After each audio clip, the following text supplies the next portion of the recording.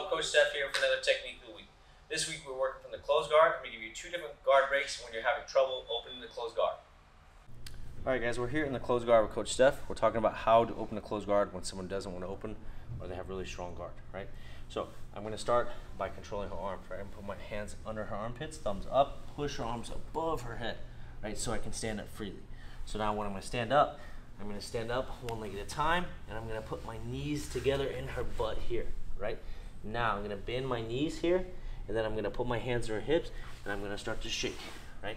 As soon as she breaks, right hand stays in the hip, left hand pins. I'm going to slide that right knee through, and then pass to side control.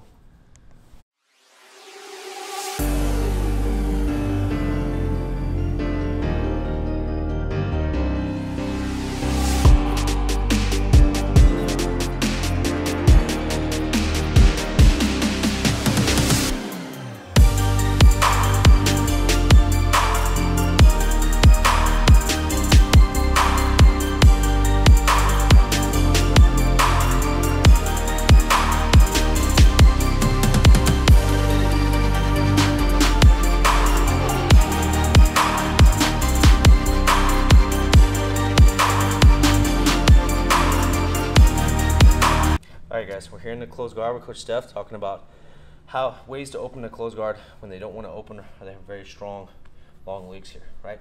So I'm going to start with the standard hands and hips, knee in the butt, left leg out. Yeah, she starts to ride up really high, right? And keep her legs nice and strong on that guard.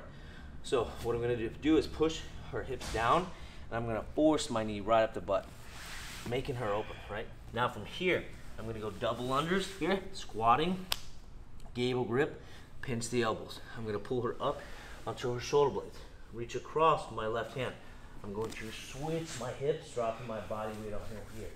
And then passing to side control. Left arm behind the neck, right elbow at the hip.